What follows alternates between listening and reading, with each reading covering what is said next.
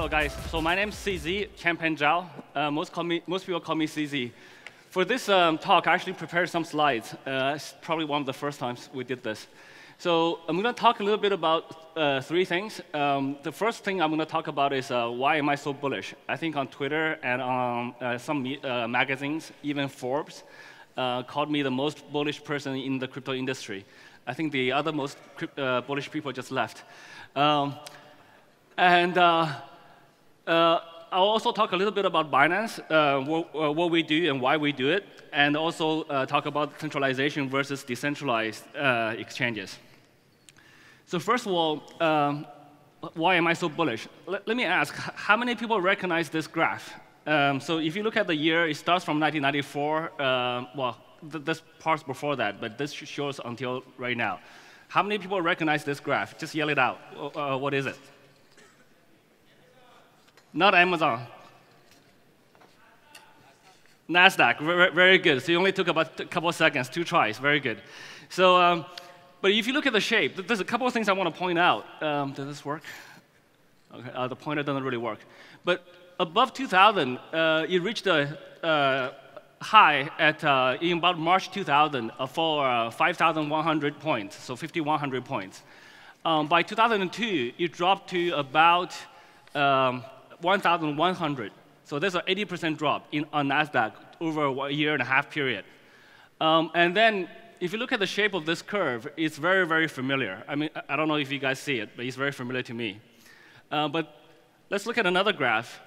So if we go back one, the purple line is still purple line. It's now being condensed. So the purple line is still the NASDAQ line. So can somebody tell me what's the blue line now, the line on top? It started in 2004, actually August 2004. Anyone? Somebody called a close competitor before, which was Amazon, but this is not Amazon's line. So the top line is Google. So we can see that Google outperformed NASDAQ by a huge margin, by almost 17x.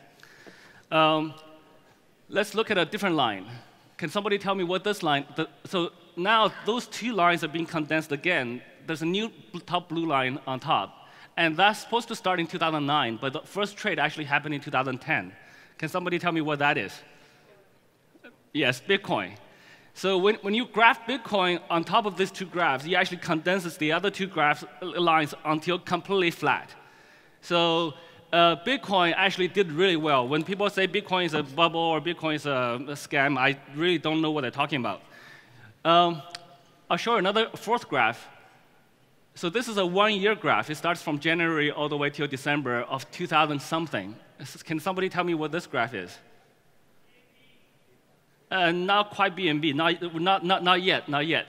So this is the Bitcoin graph for 2011. So in 2011, Bitcoin in June went up to $32, and that's an all-time high by then. And it dropped to $2 somewhere around November that year. But again, if you look at the graph, I think the shape looks very, very familiar. So this is the final slide in this exercise.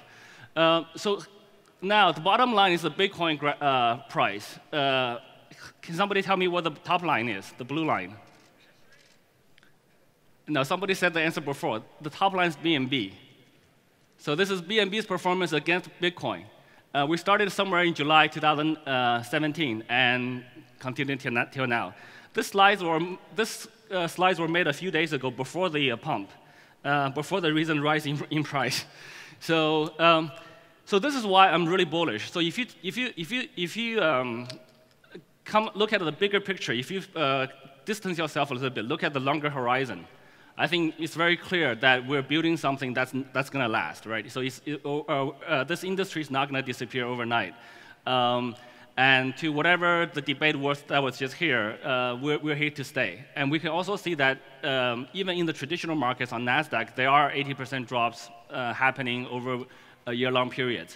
So let me talk a little bit about Binance. So most people know Binance as a exchange. Let me just see a show of hands. How many people use Binance? I think most people probably heard of us, but OK, there's a few hands, quite a number. So Most of you guys probably know Binance as an exchange, but we're actually a bit more than that now. So we're a pretty big ecosystem now. So on the exchange side, we have the centralized Binance.com, which is a crypto-to-crypto exchange. And then we have a number of centralized fiat exchanges coming, running already. So we have Binance Info, which is a free information portal for different projects, crypto projects or coins. We have Binance Labs, which is a early-stage incubation fund that invests in the infrastructure projects in this industry. Binance Labs just launched an incubation program as well as a fellowship program. The fellowship program, you can be a lone developer, and we'll just give you some grant if you're working on something that's interesting to us. And there's really no strings attached. Binance Research issues institutional-grade research reports. Most of you guys probably have seen it recently. Binance Dex, I'll talk about that a little bit later. Binance Academy is a free open education portal that have videos and articles in more than 16 languages. And we offer them in Korean as well. So you guys can go and learn different aspects or different terms about blockchain. Trust Wallet is a wallet that we merged with, we acquired, and when we acquired it, it only supports Ethereum and tokens. Now, today, I think, I can't even count. I think it supports somewhere between 15 to 20 coins now. We have published an open API that the other coin developer, other projects can just interact directly with us. Launchpad, I think most of you guys know, it's been the talk recently.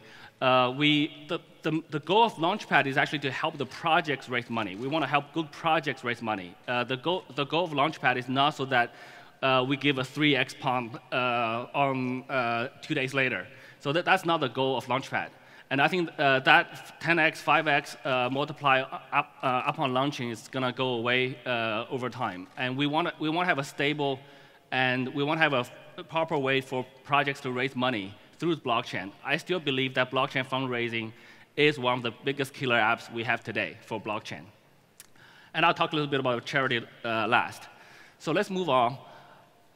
So BNB is, most people know them as either a coin that you used to pay for fees on Binance.com, but it's actually grown much more than that. And so now you can use Binance Coin to pay for almost anything. You can buy plane tickets, buy coffee, use it as collaterals for loans. You can buy virtual gifts in games, video streaming sites, and it's all here. I'm not going to iterate through all of them. But one of the key things I want to highlight is actually most of this, actually all of this, so far, Binance have not paid a single vendor or partner to accept Binance Coin. We never pay. So all of this is organic. So all of this, even though sometimes we ask them or we talk to them, they talk to us, but so far, Binance have not sponsored any of these partnerships. So this is a quick history of what we did. I just pick a few points. So we started, actually, we finished our own ICO on July 2nd, 2017, and 12 days later, we launched the site. From there, we launched Android, Binance Labs, Launchpad, everything. So I'll fast forward through this a little bit. And in April, we're going to launch a few question marks over there. So I'll talk about just that. I'll talk about that just in a second. So we've been pretty busy at building all this stuff. So one of the questions I get asked very often is, hey, CZ, you're kind of rich now, and why do you still work so hard? Why are you still online 24/7? And why does your team work so hard to do this? So I want to talk a little bit about why we do the things we do. So I think, OK, so this is an older slide. Actually, I'm going to skip this one. So I think basically our goal is to increase the freedom of money. I think that's a meaningful, at least for me, I think that's a very meaningful thing for me to do, and that's a very impactful thing to do. I think basically as human beings, as a species, as an animal, my understanding is we want to take care of ourselves, and then we want to take care of others. When you help others, you actually get great satisfaction. And as a species, if we didn't do that, then our species is probably not going to be here or not going to thrive. So I think we're genetically programmed to help others, and you get very strong satisfaction when you do that. And the way we know how to do that to help others is to increase the freedom of money. I think right now, most of our money is not so free. It's free to some extent. If you don't buy dinner, spend a little bit of money here and there, that's kind of relatively free. But as soon as you want to say, you want to send $1 million from Korea to invest in a project in China, it's pretty difficult to do that, actually, just from the logistics of it. So what we want to do is basically, I think by increasing freedom of money, we can actually make people's lives a lot better, and we will have a much stronger financial system that can support all kind of more advanced developments, like figuring out why do we exist, why do we have a soul, go to Mars, and beyond. So when we talk about increasing the freedom, there's a couple of things I want to stress. We can't just look at increasing freedom alone. It has to be, we assume that the other attributes don't change, especially security and ease of use. If we can hold those things constant or even improve them potentially, then at the same time increase the freedom, that's really good. If we just increase the freedom but causes a lot of problems in terms of security and other things, ease of use, for example, then that's not, sometimes doesn't really, it's not really worth it. So with that, I'm going to jump into the main topic, which is centralization versus decentralization. So we actually offer both. So we have a centralized exchange, and we have a decentralized exchange that's coming up, or the Binance Chain. So let me talk about both of them a little bit. So basically, the first thing I want to talk about is the security. So one of the biggest things, one of the biggest worries or complaints or concerns people have on centralized exchanges or the discussion is the centralized exchanges hold your funds. So Binance.com, if you want to trade on that, you got to deposit your Bitcoins in or whatever coin you're holding, and we take custody of that. On your own, on a decentralized exchange, everything's in your own wallet. You have full control. So I think as Andreas just said earlier today, this is just a different, the different risk is somebody else losing for you or you losing yourself. It's actually not so clear. I think this is probably maybe an unpopular opinion in this crowd. It's actually not clear to me which one's safer, which one's more secure. So many people say, okay, decentralized is more secure. I'm not too sure about that, to be honest. So on the centralized exchange, we have to do many things such as KYC and AML. That's basically required by the regulators. We actually have to spend a lot of effort developing a very large big data risk management system. So the exchange has gone beyond the sort of password, username, and then 2FA. That's not enough. So on the centralized exchange today, on Binance.com, so Binance is probably the only exchange in the world today that can that can even protect your funds, even from a SIM swap. So if your SIM gets swapped, most likely your email will get hacked, and your 2FA will get compromised, and you can potentially at the same time have a virus running on your PC. Even in those cases, sometimes we can protect your funds. So for a centralized exchange, we actually do a lot on security. To use your wallet on decentralized exchange, well, basically, you have full control of your private keys, but then you got to protect yourself against others, hackers, and you got to protect against yourself. So against hackers, that means that you should never connect your computer to the internet. As soon as you connect it online, there's a chance that you will get compromised. And you should never download any file that includes somebody sending you a GIF through a Telegram or whatever chat program you use, because it might contain a virus. And antivirus software is not 100% bulletproof.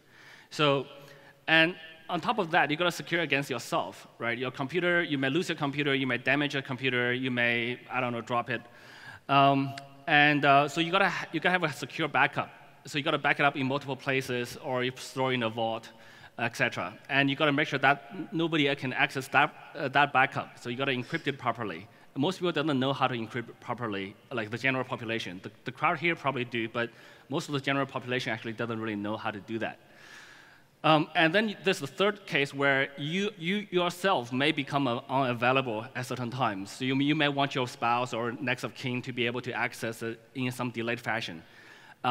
There's a very easy way to do that, which is called the dead man's switch.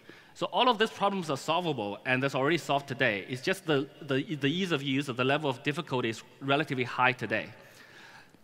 So which one's safer? I'm not too sure. I think today, for the average person on the street, there's more people who are much safer with Binance.com, a centralized exchange. So, but it really depends on how technical you are, or how proficient you are with security yourself.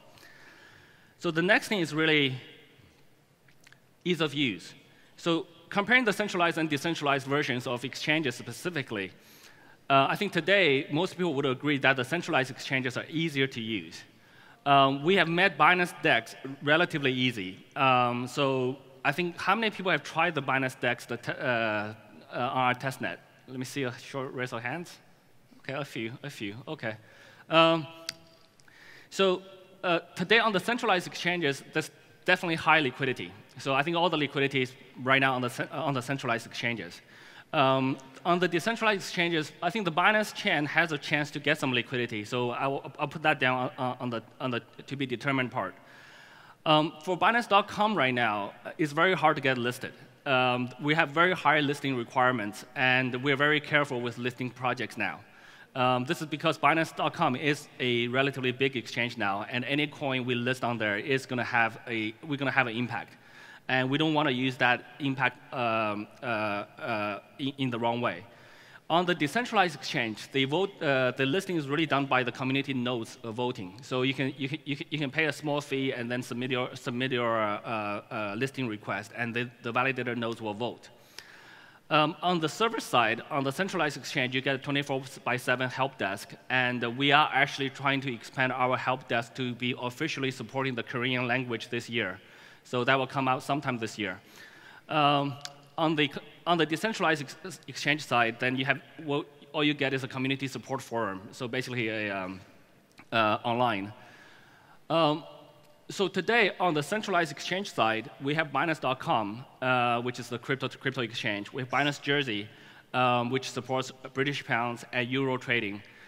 We have Binance Uganda, which actually supports a currency called the Uganda shilling. I really like that word because we do that all the time in our industry, right? Always be shilling. Yeah. So on the decentralized side, we have the testnet today. So, but all of this is about to change. Actually, on the testnet, I think if the guys who have tried it, I want to address some of the concerns raised earlier by the panel, just the panel before. The Binance DEX is based on, is using the similar consensus protocol to Cosmos. And we have set with 1 second blocks, and 1 block confirmation is final. So as soon as you get a confirmation, that's it, it's done. There's no possibility of rollback. And if you try it on the DEX, the confirmations are very quick. It's basically sub-second right now on the DEX, on the testnet. On the production side, on the mainnet, when we launch, we target to be about a second a block. So it's actually much quicker than Visa and all these other traditional payment methods. So, and you can handle very high capacity. So you can handle thousands of transactions per second. So let me come to the second most important slide, which is the next slide. So coming April now, we have both offerings. We are adding to our product line. So we are announcing that Binance Singapore, unfortunately, it's not Korea. I really wished for it to be Korea. But Binance Singapore will become online sometime in April. I actually don't know the exact date, but we'll figure that out. So you'll be a fiat to crypto exchange servicing mostly Singapore dollar. And also, the Binance DEX, the anticipated mainnet launch, will happen this month. So that will happen as well. And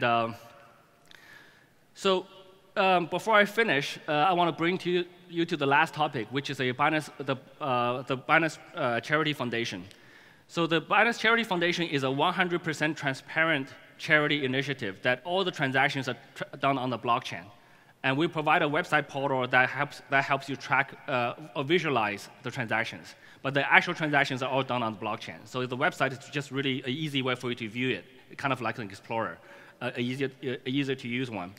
We started in February this year with a pilot in one school in Africa, in Uganda. And in the last 3 months, we've expanded to, in the next couple of months, we're going to expand that to 10 schools. We're doing 5 schools this month.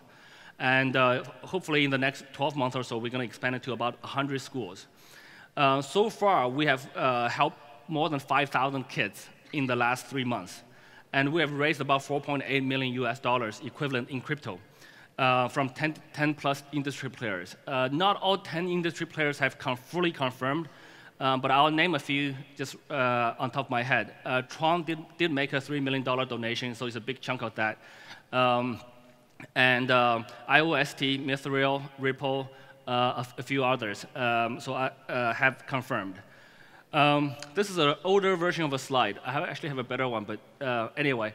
So it used to be that one BNB can support a kid in Africa, or a kid's lunch in Africa for about 20 days, for a month. And given the rise in the BNB price now, today, one BNB can support one kid's lunch for 63 days. And that actually corresponds to 1 semester. So for one BNB, you can sponsor a kid. So the lunch is significant in the sense that if the kid cannot eat lunch at school, then they usually don't go to school. When they can eat lunch at school, they go to school. So this is not just about the lunch. This is about providing education for them. This is the difference between them being educated or not. So for Binance Charity Foundation, we stress very heavily on education. And it's not just the education of the kid. Now the kid will learn about cryptocurrency. They will learn that cryptocurrency can be used in a good way. So for one BNB, you can actually put a kid through 1 semester of school in Africa. So I do urge you, if you can, to visit Binance.charity, the website URL there, and donate if you can. So I think that's all my talk today. Thank you very much. I think we're not allowing Q&A, right? So if you guys want to find me later, I'll be in the hallway somewhere and around the conference. So thank you very much. Yeah.